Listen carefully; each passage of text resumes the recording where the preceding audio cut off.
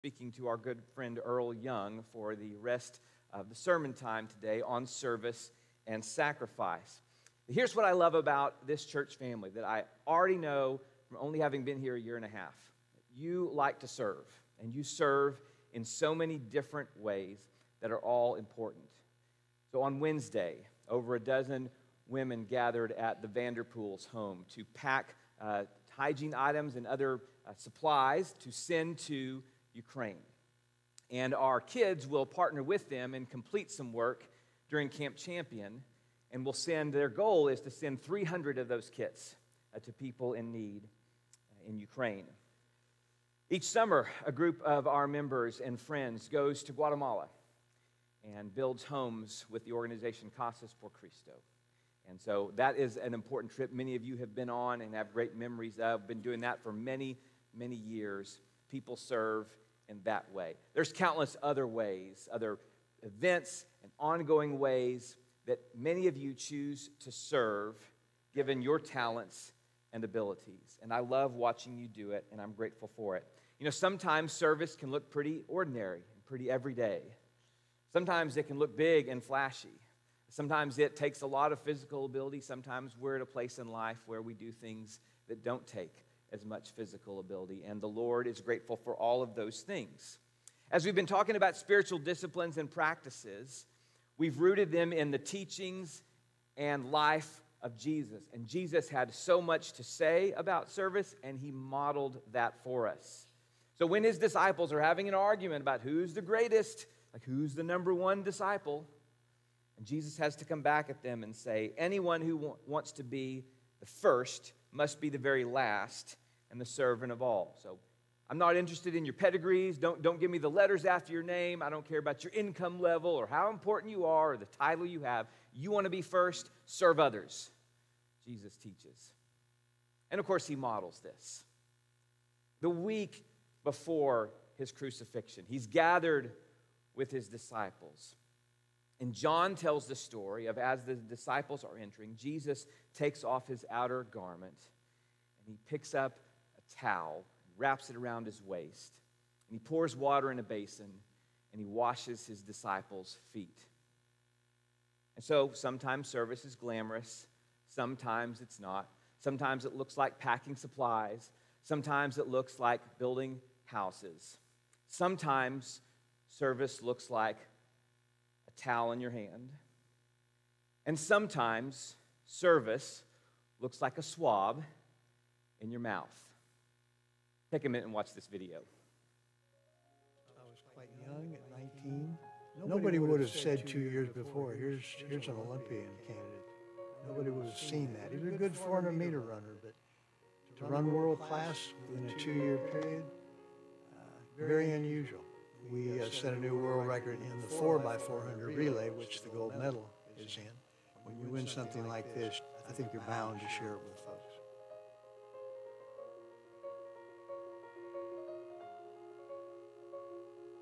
If you're going to make the Olympic team, you're going to have to devote everything.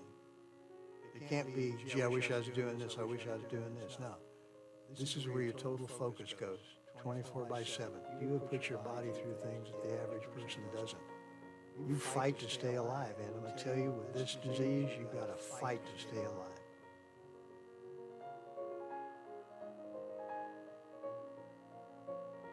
Christine was the only match out of 22 million on file at the time for my body.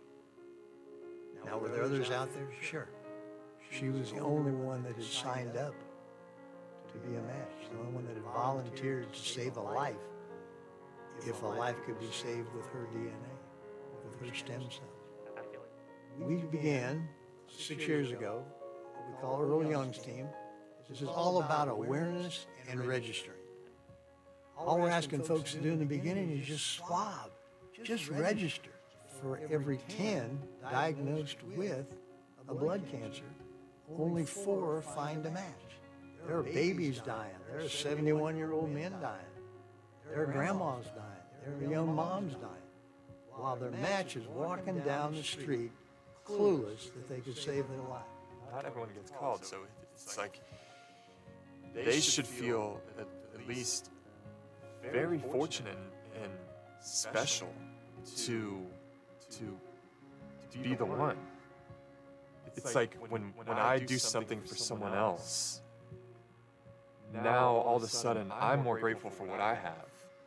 And just my heart overflows with joy and gratitude.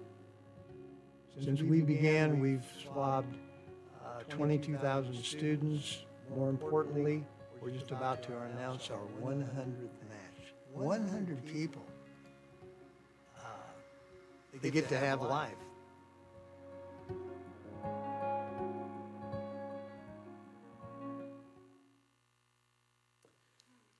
Would you join me in welcoming our friend Earl Young to the stage?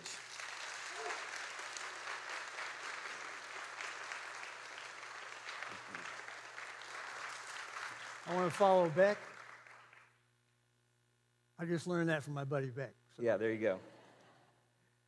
Earl Young, Preston Road member, Olympic gold medalist, and founder of Earl Young's team, which is one of our ministry partners here at Preston Road. So Earl, first things first, just give us the quick overview of the gold medal. What a story. I was actually a 19-year-old at Abilene Christian University that prior to that time, Abilene Christian had become famous through a fellow named Bobby Morrow. Maybe some of you with gray hair remember Bobby Morrow. He attended Abilene Christian as a sophomore, won the 100, the 200, and anchored the sprint relay in the Olympics in Melbourne, Australia. And I just have to tell this part of it. It's just a turning point in my life. I'm sitting in class, 17 years old in high school. I probably would have ended up at Occidental in Southern California, but I get a call from the registrar's office to call my dad. I call my dad, and he said, son, he said, Bobby Morrow and Oliver Jackson are here in my office and want to take us to lunch. Can you get out of school? I hopped in that 55 Chevy and scooted up there as quick as I could, and by golly, there was Bobby Morrow. Biggest thing, Bobby was on the cover of Life, Sports Illustrated. Bobby was known all over the world at that time. Big name. Put Abilene Christian on the map, quite honestly. And there he was out there for the Coliseum relays, and he and Oliver drove out to the valley to my dad's office. And Oliver told me a bit about Abilene Christian. Now, Oliver could embellish. It was a little Spartan back in those days compared to what it is today. But I knew that Mom and Dad would be pleased if I went to Abilene Christian, Church of Christ School, the way I was raised. And also it's a place where Bobby Morrow was graduating. So that's how I ended up at Abilene Christian. And then, as I said in the video, Josh, I ran 49.6 in high school at age 17.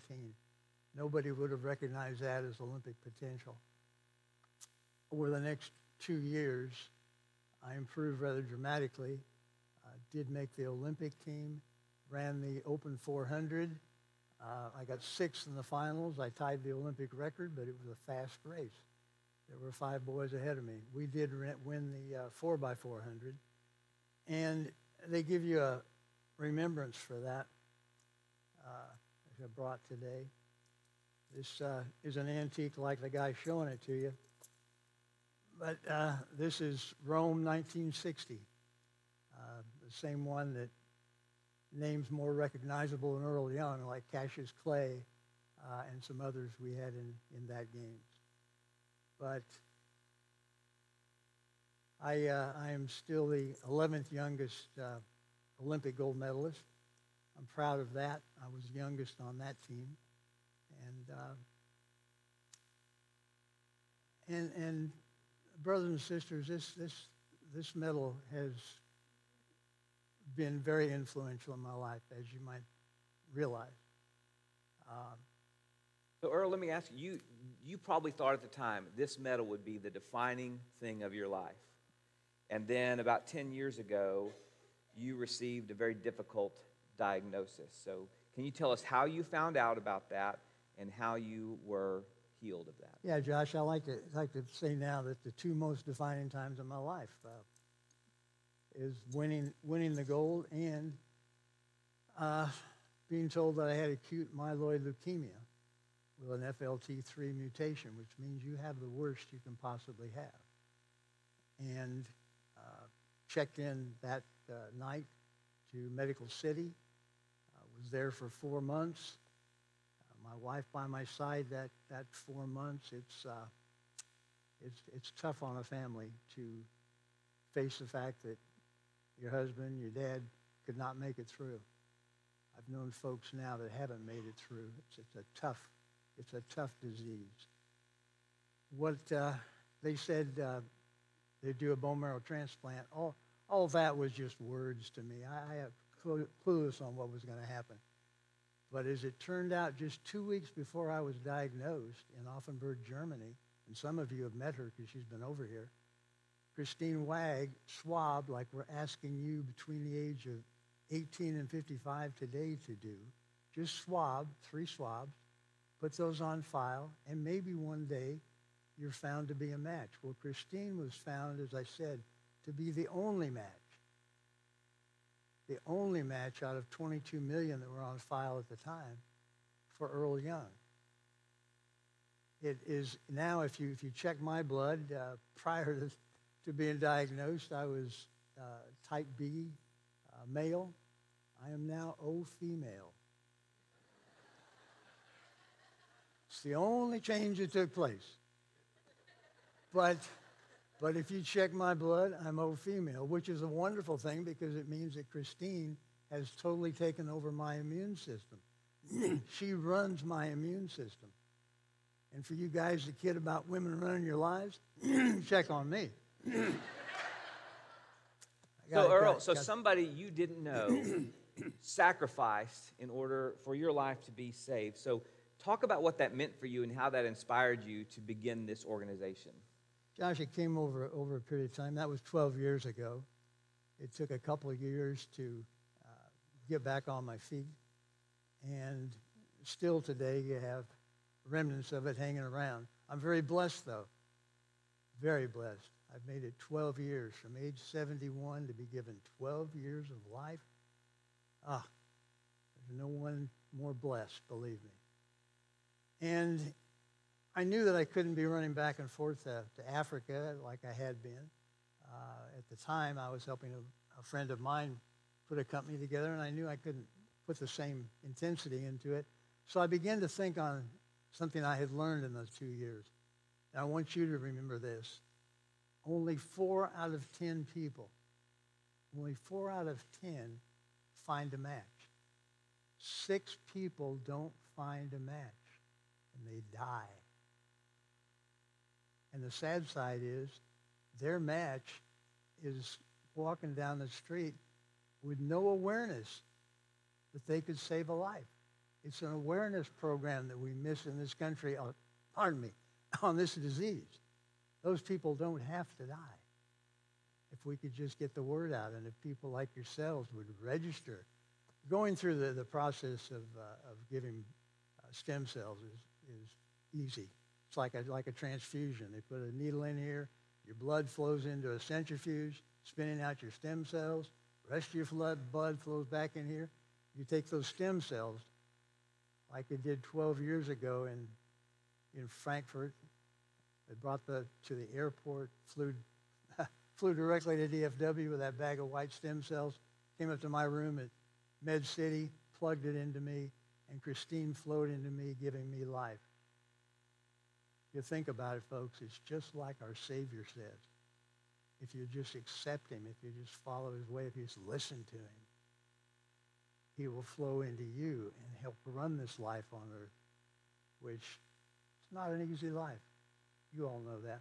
So you start Earl Young's team going around raising awareness, conducting swab drives, essentially. Yeah. So, which is what we're doing today. How, as we're talking about service and sacrifice, particularly today, how can people serve? What are we asking them to do today? You know, when I started this, Josh, I thought about people ask what we do. Well, what we do is we go out, especially to universities where you've got those 18 to 25 stem cells before they ever begin to break down. That's the sweet spot, 18 to 25. So we work with universities mostly. Matter of fact, my managing director, spent yesterday at Stanford. First time we were ever at Stanford. And we swabbed out there yesterday. Great opening for us on the West Coast. But that's our work, is swabbing, registering people so that we can save lives. But you know what else above all that I think ranks a tier above? Those of you between 18 and 55 get a chance today to prove those words, I love you. You get to say that a lot nowadays. We say it more than I ever heard it growing up. It's a phrase we use just leaving somebody. I love you, I love you. Do you? Those are pretty strong words. You get to prove it here. And if you ever get a call that says, hey, it looks like you matched somebody, you get the ultimate proof. You get to save a life. Save a life, for crying out loud. So what particularly today are we going to ask people to do when service is over? What, for people 18 to 55, the way they can serve as they leave today is to do, what's it going to be like for them? Very easy. All we're asking you to do today is fill out a short registration form and take 3 swabs. Swab 1 minute in your mouth. We'll take that sample of that DNA, send it to the lab. They'll type it. It'll go into the international registry. And if you're lucky, one day you'll get a call that says, hey, looks like you save a life. Are you available? And I'm sure your answer would be yes. Okay, so here's the thing. Today, I mentioned last week to give us a little extra time. In just a minute, we'll sing a song, and we'll have our close by the elder. And when that's over, before you leave, if you're 18 to 55, and there's a few other things you can read on the form that might preclude you from being able to swab. But overall, if you're 18 to 55, if you would, before you leave, stop out there. Our youth group and some others are going to help run this swab drive. It'll take you just a few minutes to fill out the form and get swabbed. Our church is a ministry partner to Earl Young's team. Earl Young is one of our members. This is a great way that we can support this man and, more importantly, that organization. And most important of all, those who might be diagnosed with these difficult blood diseases and need to find a match. We've had 3 people associated with our church family who have been matches and who have been able to serve in different ways. Somewhere in this room might be the 4th and the 5th. So Earl, I want to tell you what, I haven't been swabbed yet. I'm gonna be out in the commons, and I'm gonna go first. Okay? So I may not be technically first because I got to greet people, but I'm gonna do this too. Okay? I haven't done it yet. I'll do it when worship is over too, because this is important to me. So thank you, Earl, for joining me. Thank you all for your attention today. We are grateful that we can partner with your organization, and we're glad you're with us, Earl. Would you give him one more round of applause?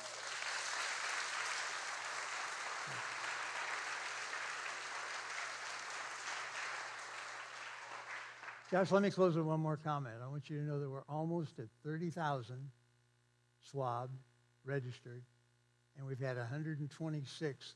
The video is short. We're going to keep it short.